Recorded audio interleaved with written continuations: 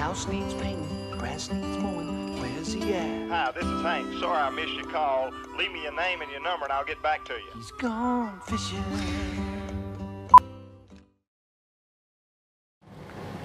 Hello and welcome to Hank Parker Off the Water. Off the Water with Hank Parker. I got it wrong again. One of these days I'll get it right. My granddaughter and my co-host Sarah Beth over here keeping me straight, or trying to. Trying to. I like it. Hey, we got a fantastic show coming up today. I'm excited about this. Information overload. How in the world do you process all the things that are taking place in the world of bass fishing or fishing in general? So there's a lot of information, there's a lot of misinformation, and there's a lot of speculation that's being noted as fact. So we're going to walk through that some today. Sarah Beth and I have been watching some videos, we've been watching some YouTube clips, and we've been watching and reading about all these fiction facts, I guess would be a good way to determine, what would we say? Not determine, but be a good way to put it into words, you know, terminology. Summarize. A good way to put it into perspective is just a lot of people have an opinion. We all have them. And there are three kind of people in the world. There's people that know, people that don't know, and then there's people that don't know they don't know. That's the ones you got to watch out for. The ones that don't know, they don't know. So, hey, I'm big on going to high schools and meeting with young anglers that are wanting to learn more about the sport. And there is a tremendous amount of information available to kids today through the web and on their handheld devices. And there's just so much out there that I didn't have to face when I was a kid. We were starved for information, and kids today have way more information than they can possibly digest, you know. It's kind of like an all-you-can-eat buffet. You get all this stuff you like, and then when you get your plate down, you realize no way you can eat it all. And that's kind of the way these kids are. They've got so much information they can't digest it. Yeah, that's when they say your stomach is bigger than your eyes. Or your eyes are bigger than your stomach. Now, off the water with Hank Parker, I got you back. You got Yes, sir. My turn. So, yes, that's right. Your eyes are bigger than your stomach. You get all this stuff on the buffet, and then you realize you can't eat it. And if you did eat it, you couldn't digest it. It's going to make you sick. Mm-hmm. So, we got too much information out there that is not, it's fiction, opinion, or speculation and not fact, but it's being taken a lot of times as fact. So here's where I come from. I think it's really, really important that you hook on to a Kevin Van Dam or a Bill Dance or someone that is a high-profile fishing personality that you trust to be honest with you, not sell you something just for the sake of making a nickel, but be honest. And you kind of latch on to that person if you fish their method or their style, and you kind of believe in them, because there's too much speculation out there and it's too much information to be able to keep up with it all, and it'll just overwhelm you. I'll be honest. There are a lot of times I'm overwhelmed. When you talk about drift, everybody says, well, you need this minnow and you need this weight and you need to let it drift to the fish. And well, wait a minute now, let me pick up on where you're coming from, because I don't completely understand what you're talking about when you was drift. 2 years ago at the Bassmaster Classic in Knoxville, Tennessee, they were talking about dragging the bottom and getting the fish to show themselves because they couldn't see them on their Mega Live. And so they would use a technique to just drag the bottom where they didn't see a fish to get him to show himself, and then they would mark him and go back and catch him. So all that is kind of foreign to me. So in order for me to understand, you need to be really, really plain and explain to me exactly how you go about dragging the bottom where you don't see a fish on Mega Live and make him show himself, and then you can figure out how to catch him. That's way more sophisticated than I'm ready for. So walk me through that process. Well, I went through that process. I understood where they were coming from. If there's just a brick laying on the bottom of the lake, then where the current was, those fish could hide behind it, but they were so close to the bottom you couldn't see them. So you would sweep the bottom and get those fish to come up after a drop shot, and you could see them or whatever bait you were using, and then you mark them, and then you could catch them. Right. I think the mentality you should have with it is it's a different strategy. I got to see your forward-facing sonar system when we were on Lake Wylie, and there were just all of these perch, and you could just see them, but then once they hit a certain depth, it just goes away.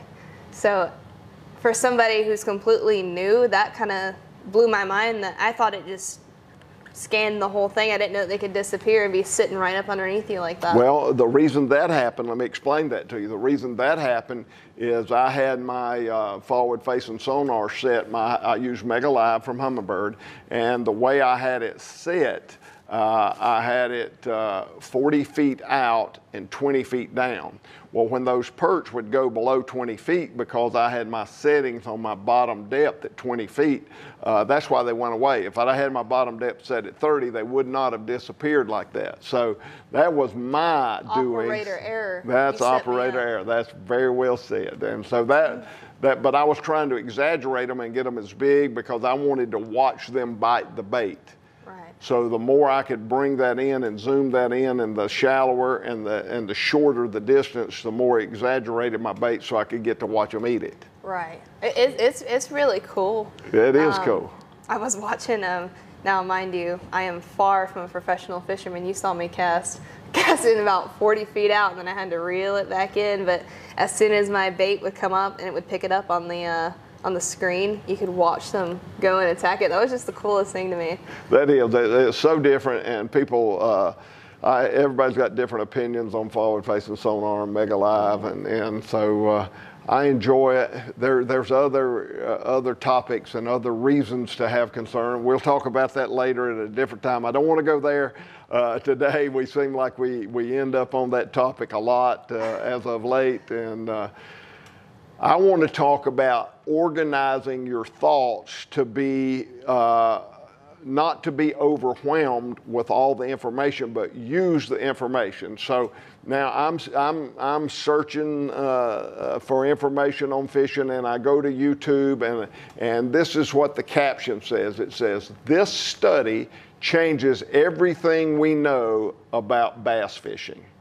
That is a gigantic statement. This study changes everything we know about bass fishing. So naturally, that is the hook. That's going to get you to watch this video. Well, this video is incredible. It is absolutely incredible. It talks about Toledo Bend Reservoir in 2015 and 2016. It was voted by Bass the #1 fishery location for bass fishing in America. 2 years in a row. No lake that I know of has ever received that prestigious honor of saying this is the #1 bass fishing destination in all of America.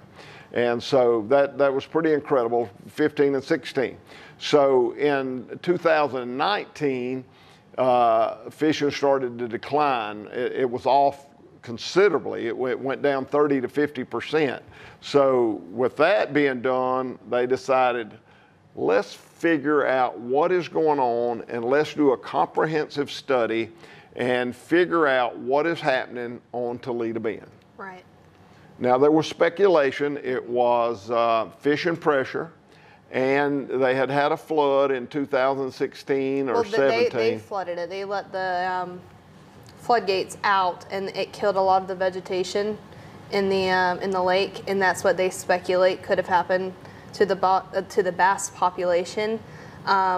Between that and overfishing, one of the biggest things that they had said, because it was such a popular spot to fish, they were seeing a high influx of fishermen visiting the spot. So they didn't know if it was overfishing or if it was the plant life that got destroyed with the flooding, or really what happened to that. So, well, with that being said, there was speculation that as Sarah Beth said, it could have been overfishing. It could have been because of all the flooding, the aquatic vegetation died, and that would be a conclusion that I'm quick to jump on. I would have said that immediately. I'm big on aquatic vegetation. I think it's magic for our fisheries, and so I would have been that guy that said, well, it's easy to explain why Toledo Bend is off. It's because all the aquatic vegetation that we lost or they lost in the flood. So, Right. with all that being done, Ken Smith, who does these videos, got with Todd, what's his name? Todd Driscoll. Driscoll. Yes. And he is with the Texas Parks and Wildlife.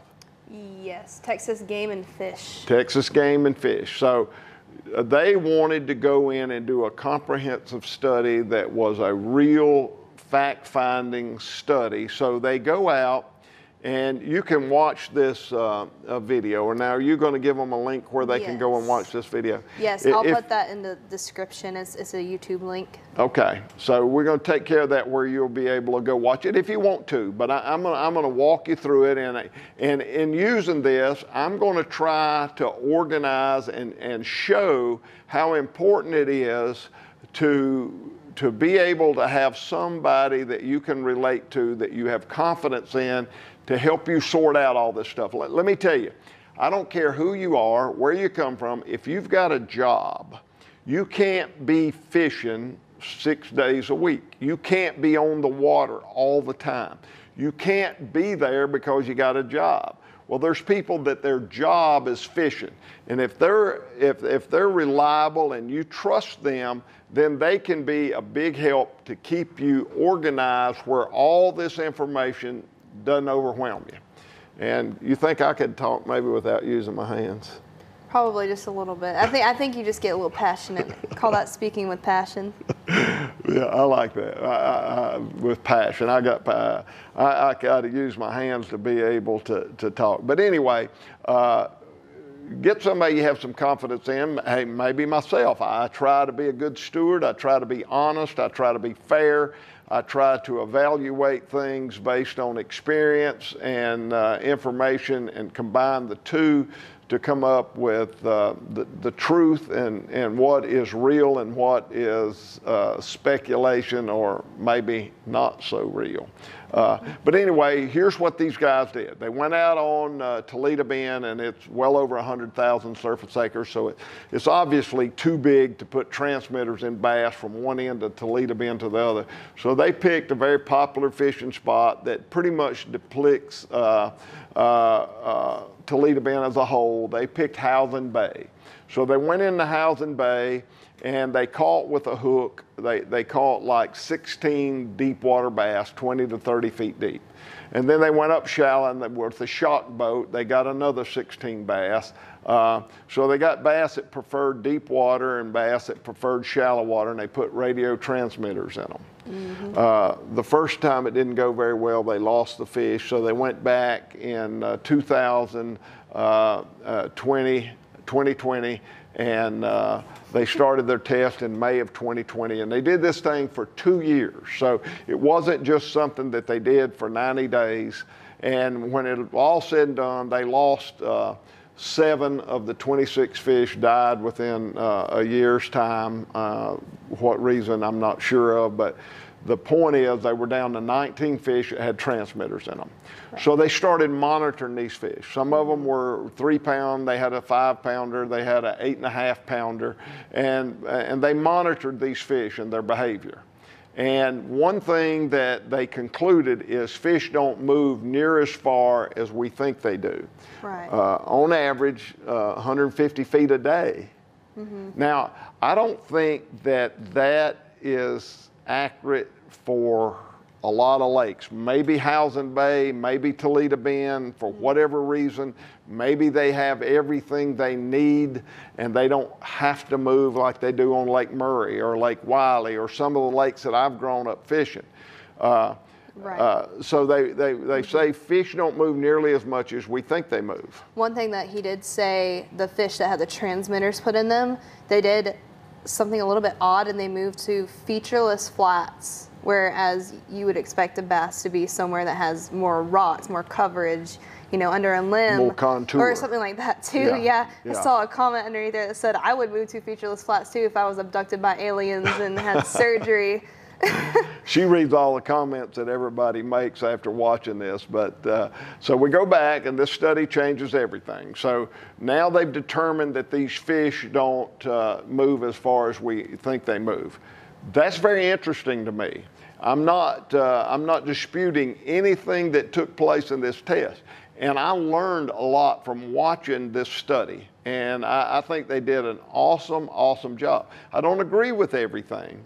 I don't agree that they say that fish only move 150 feet a day on average. I don't think that that's true and holds true for all lakes. I think you could easily say that these 19 bass that had these transmitters in them on average didn't move more than 150 feet a day. Let me ask you a question. All right. Do you think this study would have been better if they had a larger population, like a larger sample size, and did some different bodies of water as well instead of just that one lake? I do think it would be, but I think that that would be an undertaking that is far greater than anybody could afford. Yeah, when you start looking at going to multiple lakes, man, they surgically, they shocked these fish up in shallow water, and they caught these fish with a hook in deep water, and then they surgically implanted a transmitter that they could follow them 24/7. So it was quite an undertaking, and I want to give a shout out to Texas Wildlife and Texas Fish and Game, and they do an awesome job. I love Texas. I love their hunting and their fishing, and I think they do as good a job as any state and better than most states on stocking their lakes, maintaining their lakes, collecting data, and working with the hunting and fishing population. So Texas is awesome about trying to solve problems, keep up their habitat for wildlife and fisheries. So I think for any other state to do what they have done is a big undertaking for anybody. But Texas, it doesn't surprise me that they went to this much trouble and this much expense, because this was a 2-year project. Man, they put these transmitters, I don't have a clue what they cost, but I know they're extremely expensive. They went out on the lake and they collected this data. They put Todd Driscoll. Todd Driscoll. They put his phone number on the tags where if a fisherman were to catch one, he could call and report it. And they had one fish that had left Howland Bay altogether and would have never known where that fish was had an angler not caught it and called in that number. So it's pretty fascinating, but I want to cut through it, and I want to make it as quickly as I can. You get all this information, you get all this speculation, and now all of a sudden you see a study such as this that is the real deal, man. It's telling you all about what this study showed. But one thing that was said in there is these fish do not migrate based on seasonal patterns. Their behavior did not at all reflect what we have known about fishing for many years, that fish move to the back of the coves in the fall and feed on the bait. They move up in the spawning flats in the spring of the year and they spawn. They move out on the summertime ledges and get more current and get off on the deeper break lines, and they stayed point blank. That's simply not true. Well, that's wrong. It is definitely true. Fish definitely have season patterns. This may not have played out in this study, and I'm not sure that he meant to say this as a matter of fact as it was stated. He said fish having seasonal patterns and travel from one place to another based on the season is simply not true. I don't think he meant that. I think he meant in this study that did not pan out. With these particular 19 bass on Howland Bay and Toledo Bend, that did not pan out.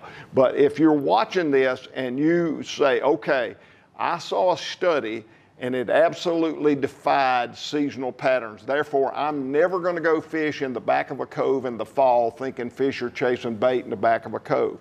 I'm not going to go look for spawning flats in the spring. I'm not going to go out on the ledges in the month of May and June when the spawn is over and look for fish to be ganged up on point. If you do that, based on this study that says they do not follow seasonal patterns, you have missed a big part of fishing, because those seasonal patterns are real and true, and I've caught hundreds and hundreds and hundreds of bass based on fishing seasonal patterns. So that was an overstatement, but he may have stated that in a different context than which I picked up on. So I'm going to give them the benefit of the doubt. But the study was incredible, and one thing that they showed is, one, a lot of fishermen, and I've been saying this for years and years and years, and I've seen it over and over again, a lot of fishermen, to be able to find exactly where the fish are located, they want to take their big motor and they want to idle over the area. Mm-hmm. And then once they mark the fish, then they want to come back, cut their motor off, drop their trolling motor, and get in position and fish the area that they just marked to locate those bass. And I've said for years, that is a bad deal. Yeah. The fish know you're there. This has been going on year after year after year after year. Fish don't have a mind or reason, but they got a tremendous instinct, and you keep repetitively doing something, and then you snatch at them in the jaw, they catch on. And I've said for years, please, if I'm fishing with you, please don't idle over that spot. I know right where it is. Right. Let's fish it. And now we've got Lake Master maps. Lake Master maps are incredible. They show the contour line, and I mark everything from 0 to 10 feet deep in red. Right. Everything from 10 to 20 feet deep in blue. Everything from 20 to 30 feet in green. And it shows a color variation as it graduates down to that. So I watch the contour. Okay. So I know right where the sweet spot is. I know right where those fish should be. Mm-hmm. So I don't idle over them. And I don't, I stay back. When I get within about 200 feet, I turn my motor off, I put my trolling motor down, and I think a quiet trolling motor is a big deal. And you may have a preference, but I'm going to tell you, I ran Minn Kota trolling motors, and I started doing this in 1969 or 79 when it was not popular. I changed. I started flipping. I started learning about the flipping technique. And I noticed that the trolling motor that I was using had a very high pitch. And when I would hit that button, I would watch the fish spook. So I decided I needed to get a trolling motor that didn't have such a high pitch. Well, Minn Kota was the quietest, didn't have that high pitch. And I realized it didn't take me long. I'd be fishing those button bushes and flipping.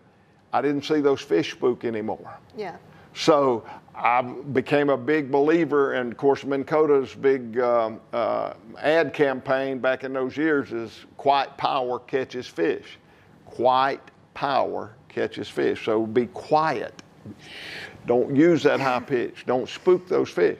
So now this study showed that 42% of the fish in this particular study on Howland Bay and Toledo Bend, when you would idle over them with your big motor, would leave. They would not stay on that structure. I don't know where they went, but they would leave. That verifies what I've been saying for years. Man, don't idle over top of where you're going to fish. Use that map, pinpoint it. If you're going to look for fish, then look for them with your forward-facing sonar. But don't go in there idling, and if you got a high-pitched trolling motor, you're in trouble because they hear that, there's no doubt. Now, there's a lot of people saying that pinging fish, you know, those electronics you put off, they ping, ping, they're a sonar, ping, they're sending signals. So a lot of people feel like they spook fish. I have not seen that verified, but I don't doubt that at all. So maybe staying back. I fish with a friend of mine in New York, and he makes me, if we go in a certain bay, he makes me turn all electronics off. Turn them off. I'm telling you, it spooks fish. I've not seen them. I've gone in there when he was not with me, and I caught just as many fish. So I don't know. That's speculation, but from what I see, it hasn't had that big of an effect on fish, but running over those fish do. So here we are rambling on about this study. We're talking about all the overwhelming studies and information that's out there. Where are we trying to go with this? What point are we trying to make? Here's what I'm trying to make. There's so much information, there's so many studies, and if you take everything that is out there for fact, it's kind of like the medical field. They'll say 1 year you should not drink coffee, it's bad for you. 2 years later they say, well, we just did a new comprehensive study and we find that coffee is actually good for you. Who knows what all these things lead to?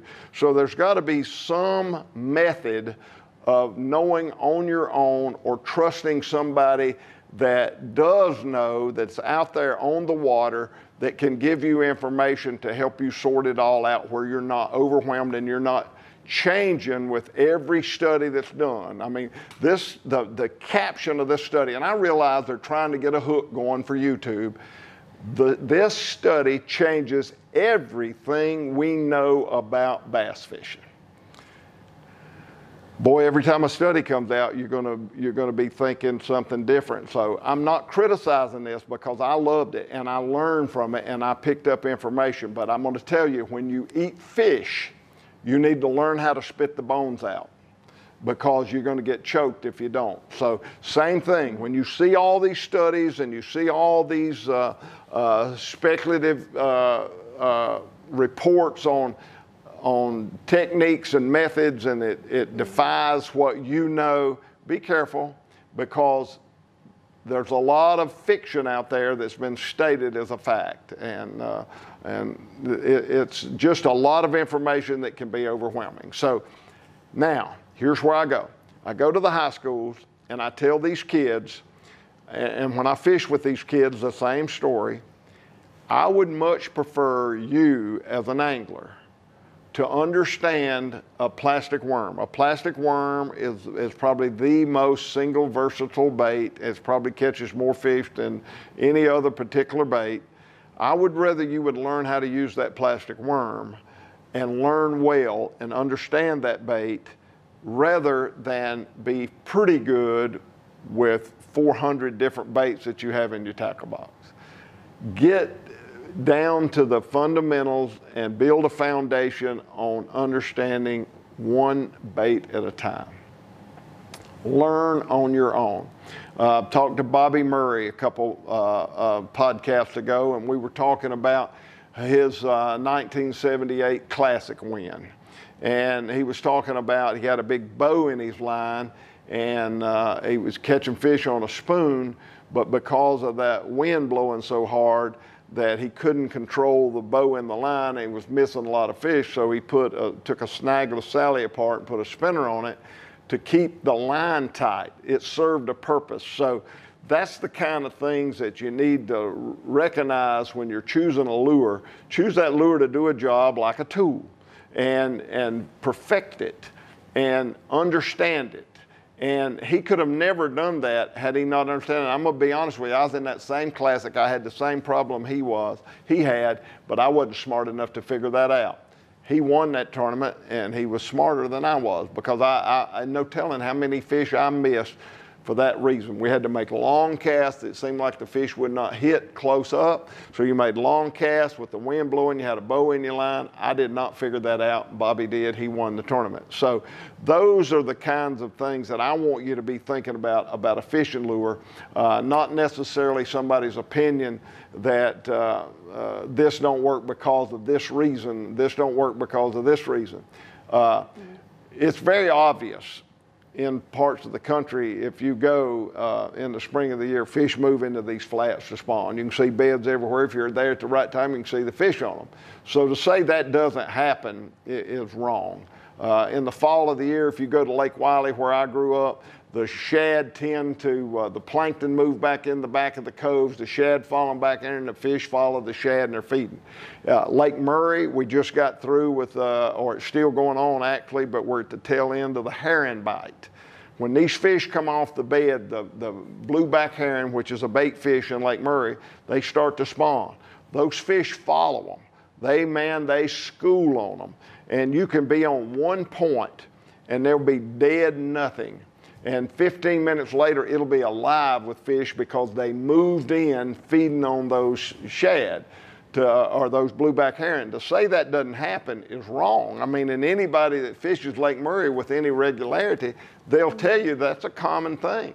In the month of May, when the spawn is over, the herons start to spawn, the largemouth starts schooling, and they'll gang up on these points. If you fish Murray in the summertime at the Forest Wood Open a couple of years ago, I was down there and I was interviewing all these different anglers, and they're talking about the wolf packs of bass. And I said, explain wolf pack to me. Well, it'd be 40 bass traveling together, and they're just cruising in a school, going up and down the bank looking for bait fish. So that takes place when the thermocline moves up in the late summer and early fall, midsummer, early fall. So to say that doesn't happen is wrong. And it may not have happened on those particular 17 bass that they had tagged and in Howland Bay on Toledo Bend, but it does happen in different places around the country. And so if you discard that, if you take that as fact, and now you based your method of fishing on the fact that fish do not have seasonal patterns, to me, you've missed half or more of productive fishing. Right. I mean, at the end of the day, the fish doesn't change that much. I mean, you look at most creatures, they all have a seasonal pattern as to how they go about living their life, you know, and that adapts, you know. Same thing with what you were talking about with sonar or things spooking the fish. They're going to learn that and they're going to adapt to it eventually. You know, whether it takes a year, whether it takes several years, whether it takes 20 years, you know, they're going to adapt to that for their own survival. Well, you know, when the lunker lure first came out about, I don't know, 70s, sometime in the 70s, and when the lunker lure came out, Guy Aker had gone up to Wren Lake, and Guy's a good friend of mine, and he brought one back, and he gave me one. And man, I thought it's going to wipe out fishing, because you go to a farm pond, you catch every fish in a farm pond. I mean, it blew my mind. I mean, they just went nuts over that thing. And so I caught, man, I thought, man, it's not even a contest anymore. You just go throw that lunker lure in a farm pond, every fish in there, you catch them all. But then I learned, you go back the next trip, maybe you caught 50. You caught 50 out of a small farm pond on Monday. Mm-hmm. You go back the following Monday, 1 week later, and you might catch 15. Right. Then you go back the next Monday, 2 weeks later, and you might catch 4. Right. I mean, and it didn't take long. You catch one or two on a lunker lure, and they learn. They said, don't bite that one. Yeah, hey, he got me last time, you're not going to get me again. So fish do adapt to pressure, and they do adapt to lures. And that's why it's so important to be able to change. That's why you got to learn new techniques, new methods, new ideas, new lures, because fish wise up. Fish get accustomed to a certain bait. You come out with a new bait.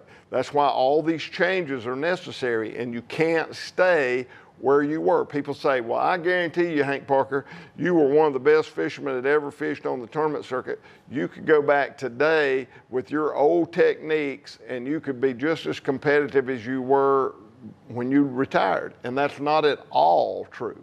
I know better than that. Man, there are so many new techniques that are necessary to be able to compete.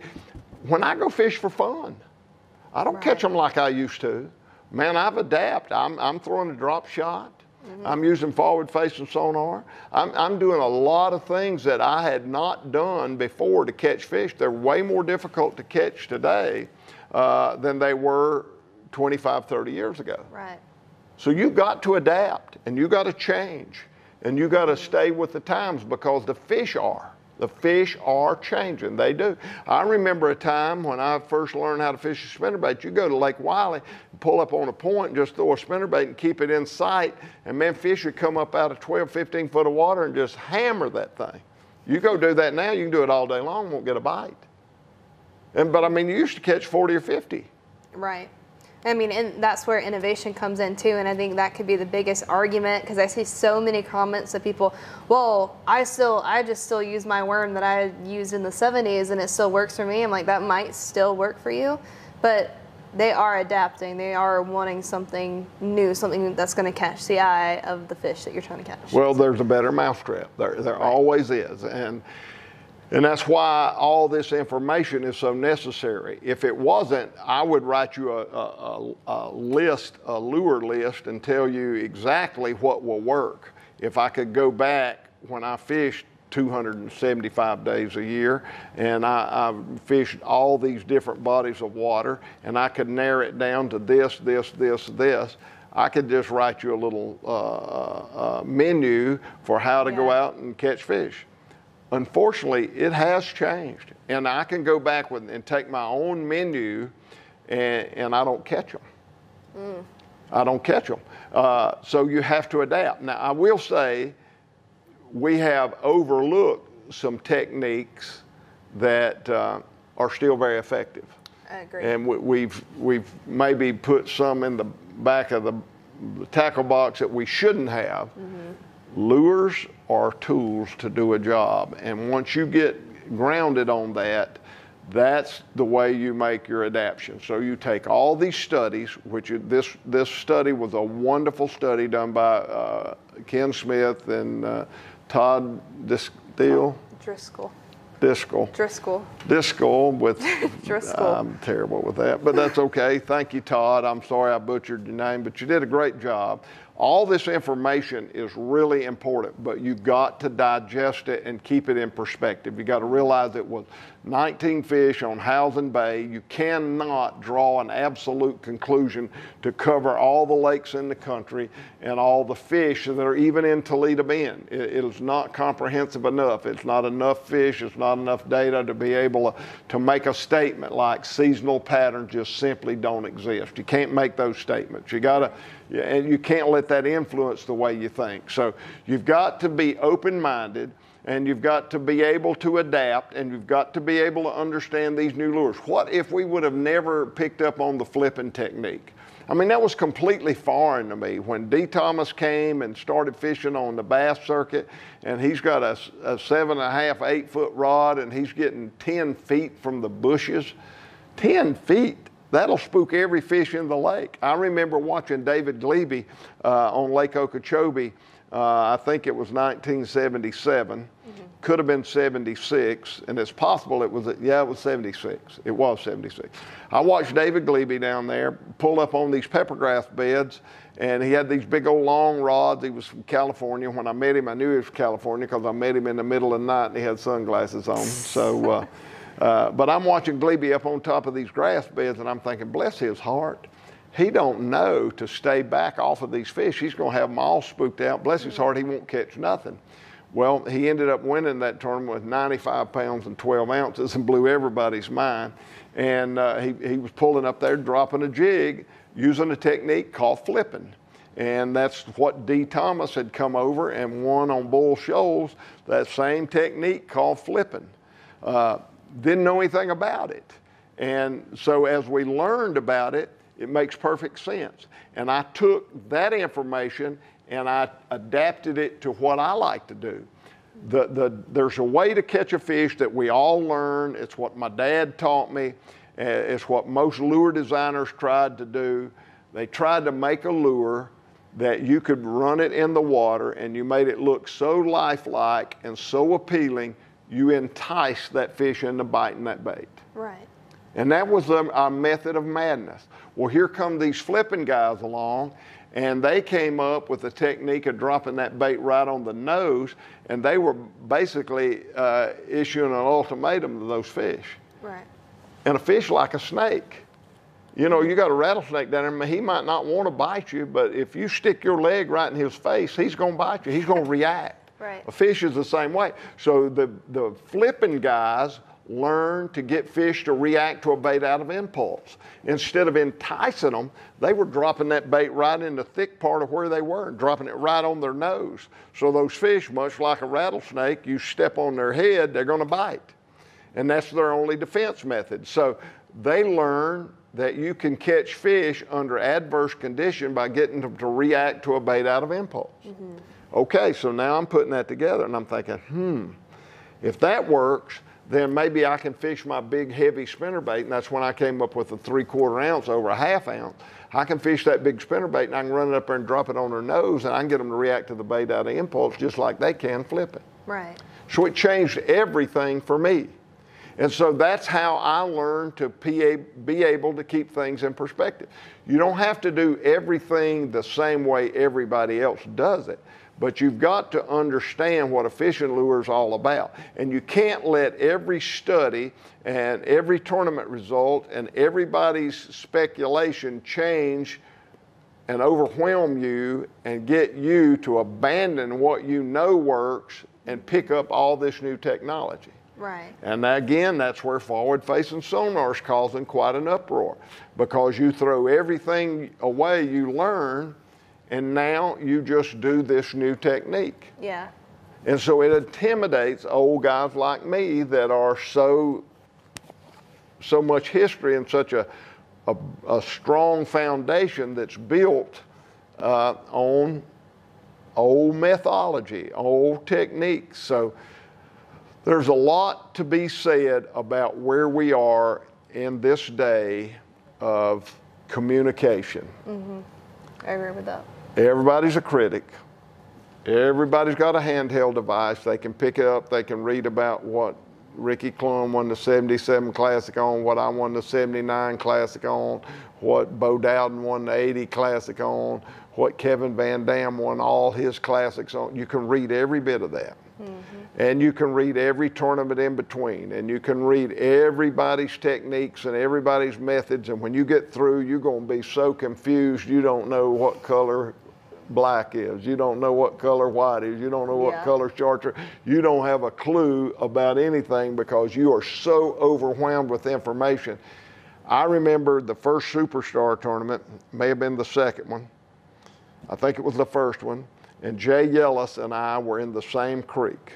And Jay is such an honorable fisherman. We had an invisible line, and he would turn around and go back, and I would come to that same invisible line. I didn't get in his water, he didn't get in my water, but we're fishing the same creek. Mm-hmm. He finished in the top 5, I finished second.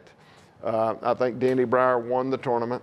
I lost by 1 ounce. But Jay said, I'm gonna tell you, I went in that creek and I found those fish, and I learned after a trial and error that you absolutely could not catch them on a big bait like I was throwing. I was throwing a 1/2 ounce spinnerbait.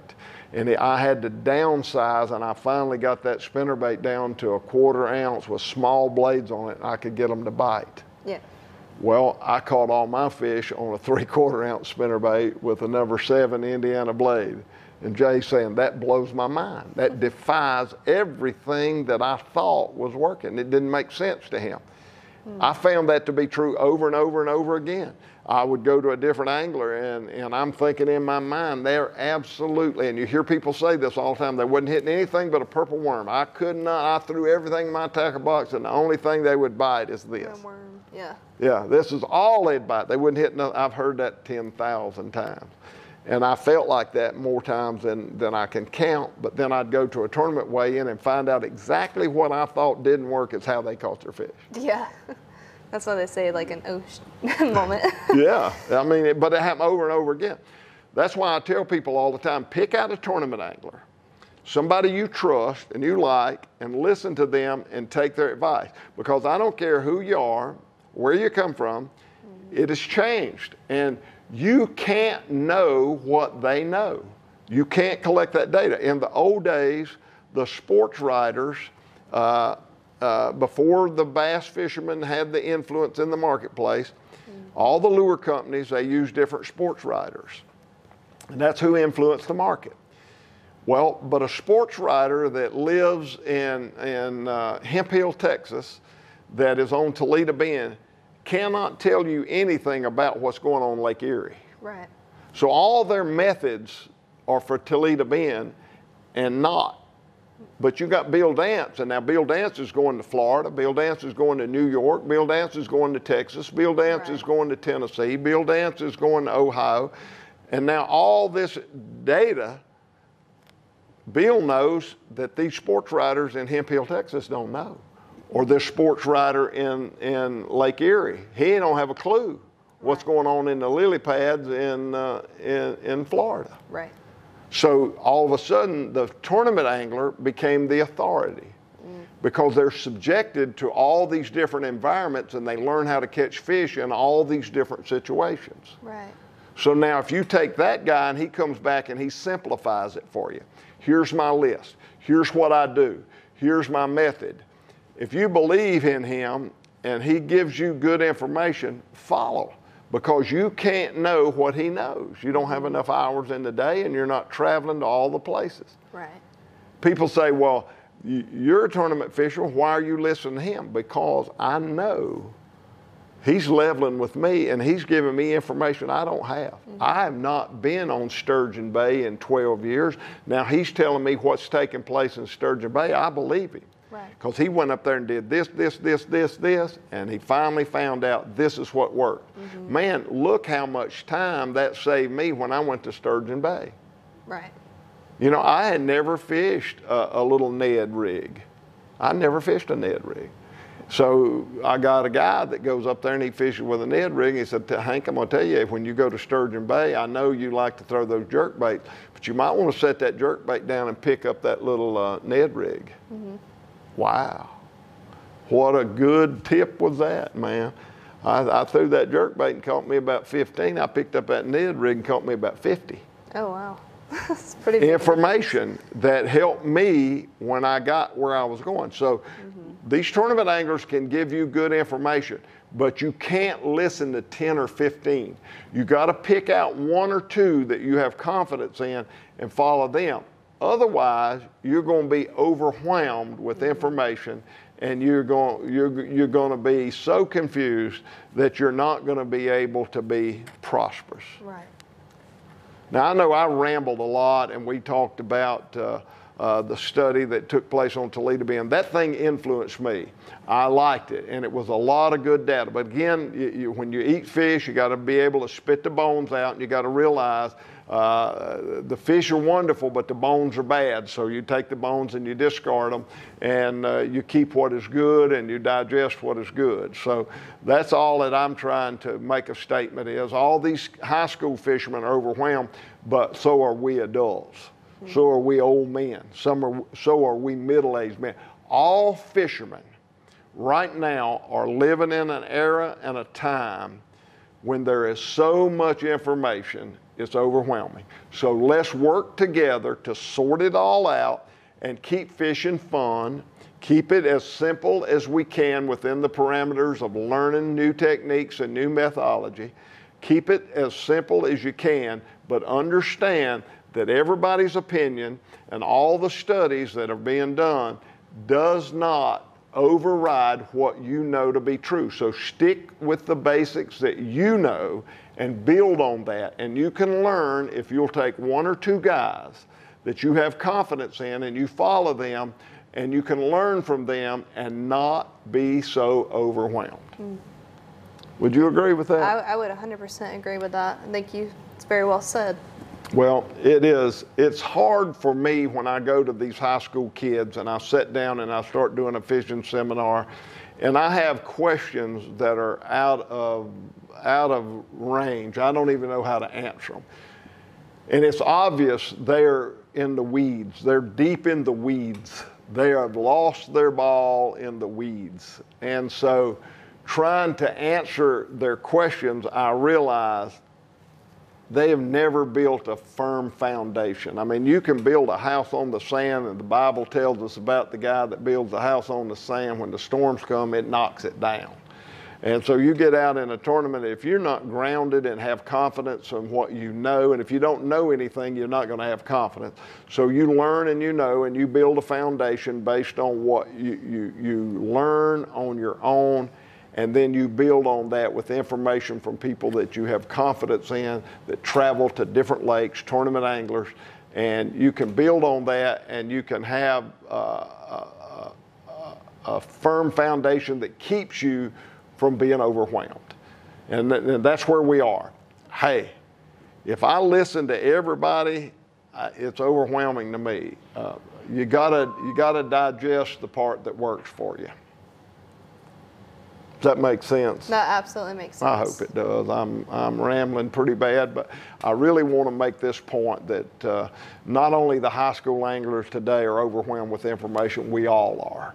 And we all got to figure out how to sort it out. And there's some wonderful studies that are being done that can help give you information, but don't take everything as absolute truth, and look at it objectively, and don't abandon what you know works. Build on what you know works, and take all these studies and all this information to help you become a better angler. Yeah, absolutely. And keep it fun. Yeah, I think that's really important, keeping the fun in the sport. Otherwise, why are you out there doing it, you know? That's the one thing that I think we overlook sometimes when we're being in that professional fishing zone or mode. We talk about the mechanics and the fundamentals to the point that we leave out the fun part. Right. It's fun to win, but it's fun to fish. And everybody that's in competition, if they don't win, they're not happy. But for me, I'm not in competition. I'm going fishing, and my intent is to have fun. So for the guys that are fishing in the tournament and they got to win to make a check, to make a living, y'all can go out there and be stressed out like I used to be, and worry about always being first and never being second, you know. You can be stressed out. But for all of the rest of us that want to go fish, let's don't forget the fun part. Let's keep it fun and have a great time. And that's what it takes to you know, you got to sort all this out. You got to get it all sorted out where you're not overwhelmed, in order to have that peace of mind that you're following a method and technique that works, and you build your confidence, and you go out and you do your best and you have fun. That's all I'm trying to do, is establish a baseline to not be overwhelmed. That is very well said, and that link to that video will be in the description, as well as a link to Huckleberry Apparel and their high school fishing forum as well. Huckleberry Apparel, I got it on the other side. Huckleberry Apparel, that's something we need to support to get our high school guys out there, get them funded, and give them enough funds to be able to relax and compete and get to go on the water. So check that out, and we do appreciate it. Sarah Beth, tell everybody goodbye. And goodbye. See you guys next week. Thanks for being with us. And Thanks I'll say God us. bless you. I'll see you next time. I'm Hank Parker. The house needs painting, grass needs mowing. Where's he at? Hi, this is Hank. Sorry I missed your call. Leave me your name and your number and I'll get back to you. He's gone fishing.